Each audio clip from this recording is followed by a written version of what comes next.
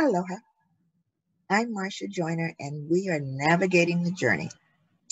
And today's journey is not very far away. In fact, it's in Waikiki, and we are going to meet the doctors of Waikiki. Now, of course, you know that we only do dear friends, and my goodness, this is a dear friend. We're going to meet Dr. Alan Wu. Now, I have to tell you how I met Dr. Wu. It was a December day, and I was in such pain with my knees needed to be taken care of. And like a real junkie, you know, oh, I've got to have a shot. I've got to have a shot. So I called Tripler first thing Monday morning, and I asked the nurse that answered the phone if I could have a doctor to give me a shot of cortisone. And then he says, oh, well, there are no doctors here. And I said, no. Everybody at Tripler can do this. Everybody knows how to give a shot. So he says, well, we have a brand new doctor just arrived, and he came from Afghanistan. I said, I want him. He knows how to put people back together. I want him. I want him today. So I got to be his very first patient after he came back from Afghanistan, and I will not let go. He is now a civilian in his own business in the Doctors of Waikiki. So I want you to meet the best doctor in the whole world. And if you repeat it, you say Marsha told you so. So, Dr. Alan Wu, I am so pleased to see you. And thank you, my dear. Thank you for this wonderful introduction. How are you doing today? Oh, I'm fine. You know, we just talked about you being in the military. And how long were you in the military? Because, of course, when I met you, you were at the winding down your career in the military. You got an award, if I remember correctly. You had, what, 7,000 patients or something like that. 7,000 patients in Afghanistan and never lost one. Is that correct? Did I get that? That's correct, ma'am. That's correct. You see, I told you he was the best in the world. And if he could put that many people back together and not lose one, then I hold on to him tightly. So tell us about your career in the military. So, ma'am, I did serve 15 years, 5 years, 4 years in the reserve, and 11 as a active duty doctor. I trained at Walter Reed in DC, where I was a internal medicine physician. I also did hospitalist work, and I got deployed multiple times. And when I first met Ms. Joyner was back in December of 2011 when I got back from my tour in Afghanistan after 12 months being there. There I was one of the doctors on the front line on a farm out in northwest of Afghanistan, right at the Pakistan border, close to the Pakistan and Afghanistan Himalaya border. And there was a very hot zone, what we called it. I actually came as an emergency replacement for a doctor who got injured while 6 hours boots on ground. That's how hostile that we went to was. And I was, at that time, the battalion surgeon for the 10th Mountain Division. So we were there for about a year. And fortunately, I did see about 7,000 patients.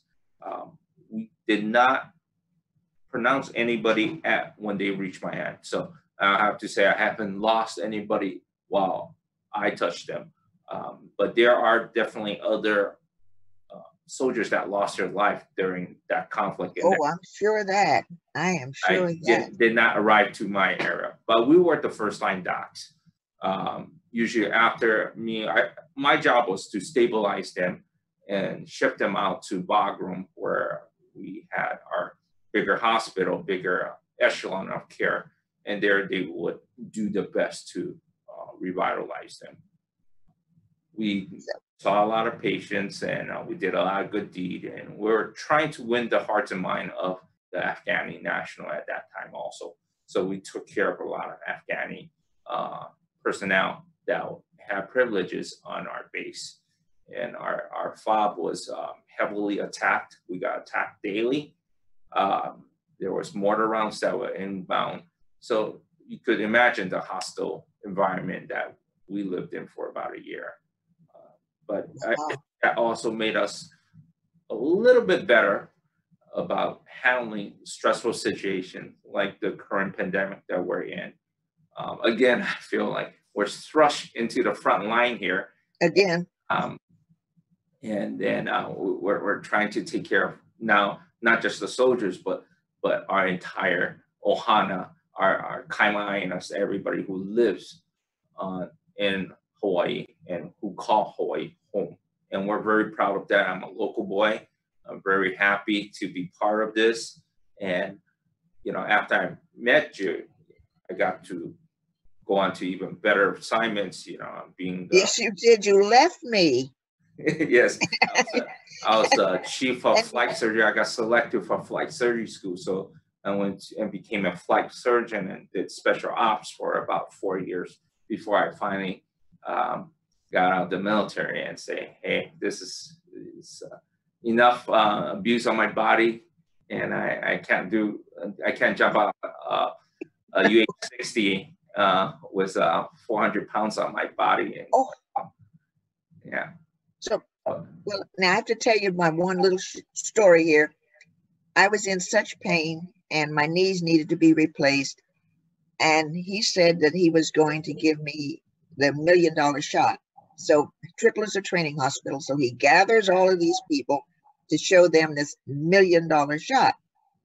And so, you know, he does. And one of the corpsmen there said, why is it $1 million shot? And you said, and I quote, you know, all those football players, those $1 million football players, well, this is what they do to them when they get injured. They take them off the field, give them the shot, and put them back in. And so, so even today, when I call your office and I say, this is Marsha Joyner, they said, do you want your $1 million shot? So not definitely. Yes. So I don't know what's in it, some kind of formula. I have no idea, except that that's been the go-to, whatever that is. Yeah. No, so we're always trained in different fields, especially in the military. So I was fortunate enough to train at Walter Reed in DC, where we have orthopedics, sports medicine, and rheumatology. So you're able to adapt and absorb all the different skill set from a large, huge training facility in DC like this. And there you learn based on what we call evidence-based medicine, what is the best formula that you'll do a population study, which mixture of medication to use to give you the best results with the most minimal side effects. And that's why it's think about it now. It's almost 10 years. I think your knees are still good. They're fabulous, yes. And now you are in the Princess Kaiulani Hotel, which is a beautiful place. And you have how many staff that speak how many languages? Our staff, we have a total of 35 staff. They're all versatile in multiple languages. We have one of our front desk girl that is fluent in Korean, Mandarin, Japanese, and English. Wow. She's Japanese by heritage, but she worked in Korea for 8 years. And then she married a gentleman from Beijing, China, where she learned her Mandarin. And then she also is very well equipped in writing in Arabic. So we have very talented people. That's just one. That's one, yes. That's just one of my 35 staff. And we tend to attract a lot of multilingual personnel because we do live in a very diverse. Yes, you do. And we want people to feel comfortable when they come to Doctors of Waikiki, because we want them to have that personal touch instead of calling a translation service that you can't see the individual across the screen. We want to have that capability of having a personalized translator right next to you. And I myself are fluent in Mandarin, Taiwanese, and Cantonese. And my partner, Dr. Tripkowski, speaks Slavic languages. And we have everything. We have from Filipino to Spanish. We have half, one of my staff is half Chinese and half Mexican, so she speaks fluent Spanish also. Wow. So we are very talented here and very diverse. Yes, you are. Yes, you are. Now, and you have telemedicine, do you, or telehealth? What's it called? Yes, ma'am. We also have the capability to do telehealth and telemedicine. Our platform that we use is very widespread use. It's called DoxyMe. That is, we have the licensure for that to provide our patient base with the ability to do telemedicine. And it works on almost the exact platform as this interview is. And that way we can see, talk. Of course, we still can't touch and examine you. But a lot of things we can, especially during this pandemic, Yeah. be able to see our patient and see how they're doing. And we can do counseling over the telehealth platform also. So we can provide reassurance and capability to have prescription called in and some orders for laboratory diagnostic, even without you coming in. But eventually, we still want to make sure that we reached out and touched our patients too. Yeah. Now, so you also have that beautiful automobile that you pick up people, the Tesla. Yes, ma'am. And now, where does that go? We used a Tesla before the pandemic started. It was, Waikiki is a very difficult place to navigate, especially if you're a foreigner. And when all the streets begin with a K, right? That's right. And everything's a one way. And yes, the Tesla was used during that time as a mode of picking up patients in the Waikiki area.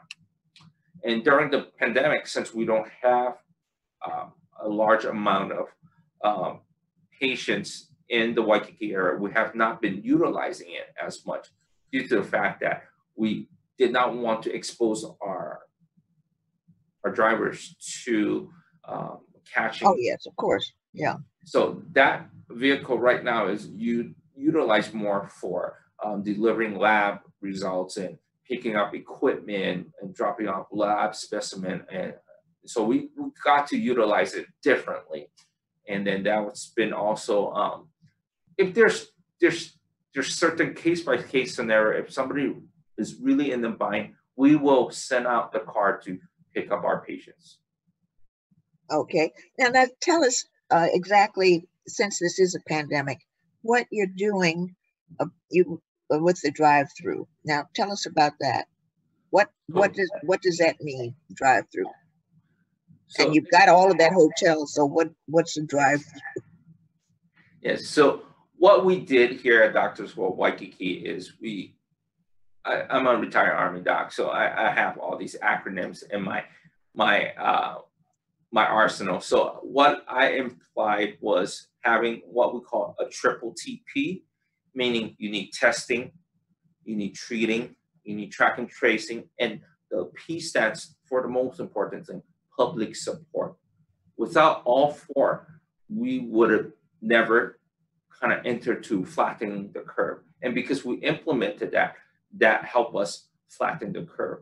We have to say, out of the 35,000 tests conducted statewide, us as a small, moderate-sized urgent care has contributed to a large percentage of testing that's been done. We first started with the first responder. We wanted all the first responders to come in to get checked, to make sure that if they're concerned about their exposure, because they're still out and about picking up patients and making sure everybody's Well, Right. we wanted to make sure that they feel safe when they go home. Just like me, I'm at the front line. I have a 1-year-old at home. I have a 10-year-old at home. And I have 70-year-old parents at home that I support. So I want to make sure that when I take care of patients, when I go home, they're safe. I don't want Yes, of course. my family members in jeopardy due to my profession. And we felt the concern of the first responders. So we were the first one to do a drive for all the first responders, and they got all their testing. They got either a what we call a rapid test from civic. This is the rapid blood test. It's FDA approved. This one is. It's a blood test, huh? Yes. It's not And then the nasal. we do the nasal swab also, and then now we have capabilities with partnership with Clinical Labs of Hawaii. If you've heard on the news, is venous blood draw for antibody testing too. So what that really tell us is somebody exposed to coronavirus or COVID-19, and when they become positive, we kind of can identify those individuals. Say, are they still symptomatic? If they are, they will get the PCR swab. And to do a confirmatory, we will be drawing blood now since we have that new capability. So whatever that is available outside, we will obtain it to help our community. We, as a private entity, can move a lot faster than a public entity due to the lack of bureaucracy and red tape that we don't have to deal with. And, Oh, yes.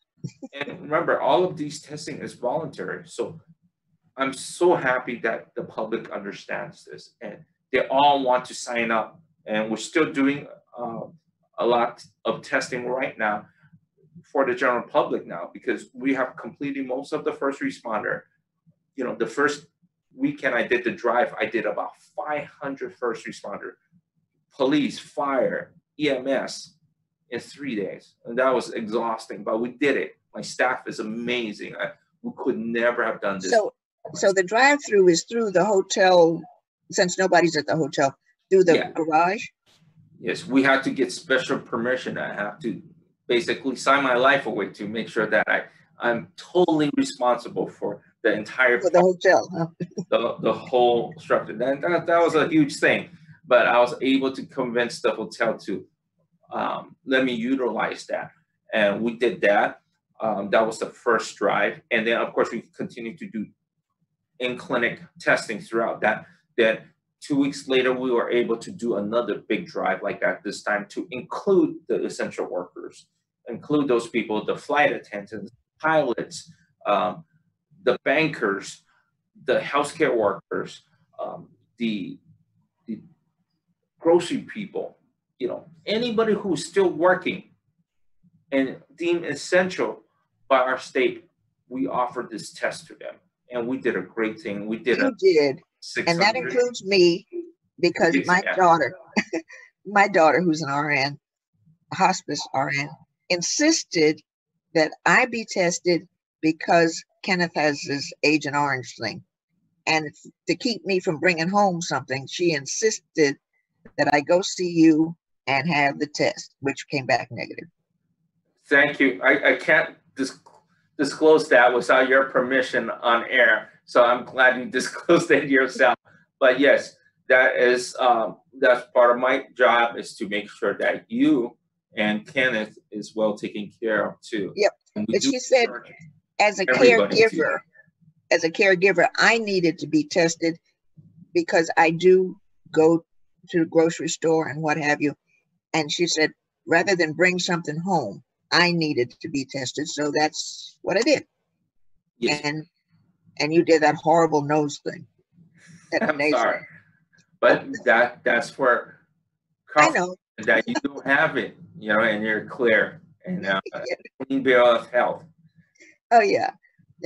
So now you're back to treating normal people with asthma or whatever, or are you still seeing this caseload of people being tested? We have never faltered from our objective, that's taking care of anybody who needs urgent care. But it's just that as an urgent care center, we also wanted to make sure that we are supporting our community by doing these testing. But throughout the drive, we still have our clinic operational. We're still taking care of the colds, the asthmas, the gout, the broken hands, the broken nose. We're still taking care of all of that on top of all the testing we're doing. So we have not slowed down. We actually have expanded our staff number during this pandemic to keep up with the demand of healthcare that's during. Now you have some new doctors that I don't know because I haven't been there for a while. So tell me about your new doctors. Well, we have 3 other physicians that's on board. One is another military physician who's still active guard right now currently, and he has shifts here because we do shift work here. He does about 10 to 15 shifts a month, so that he can see patients also in an urgent care setting.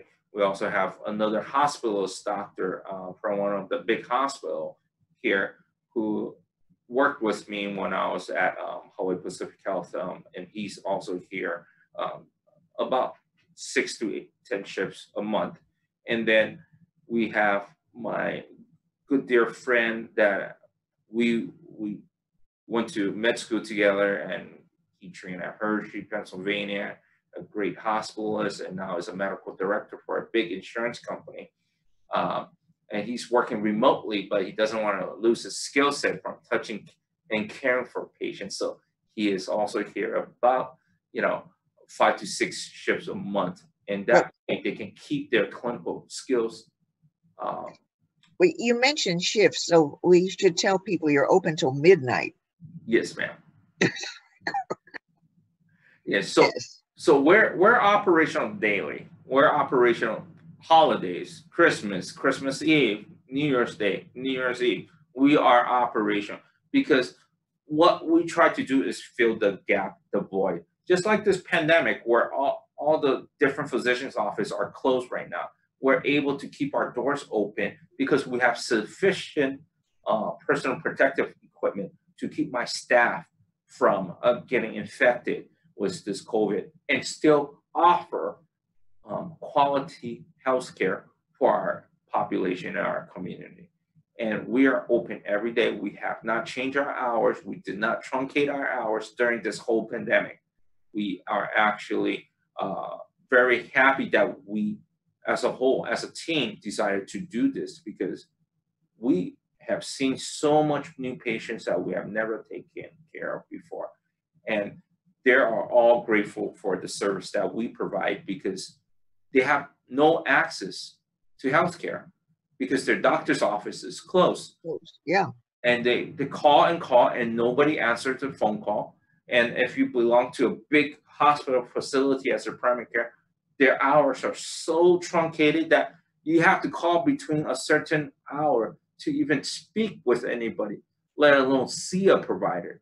And that for us, we thought that this is a great way to serve the community, to make sure that we help those in need.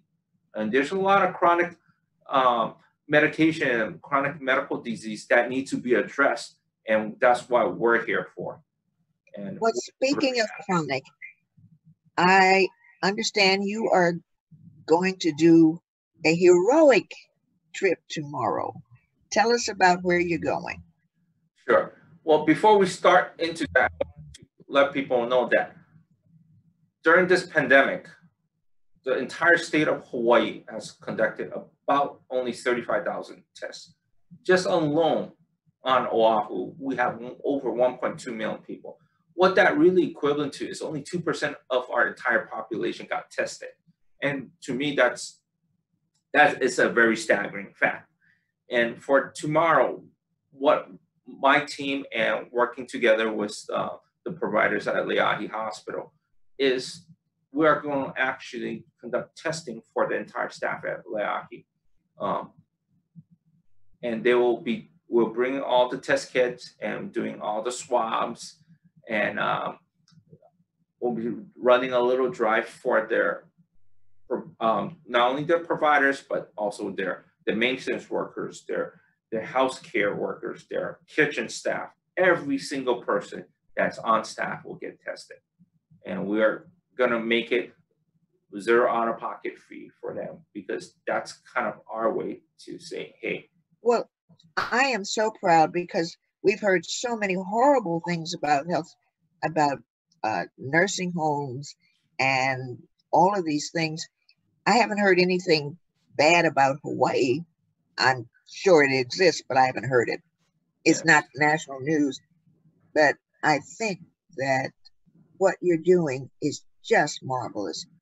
And I'm sure that there are other healthcare facilities that are in need, especially those where it's living in someone's home. That's really scary.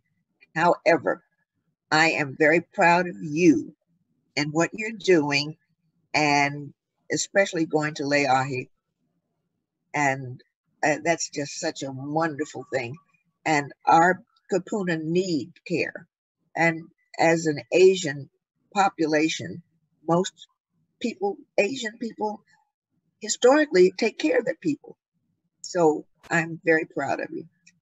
And I think they're trying to tell me I'm running out of time. So it's been a pleasure visiting with you.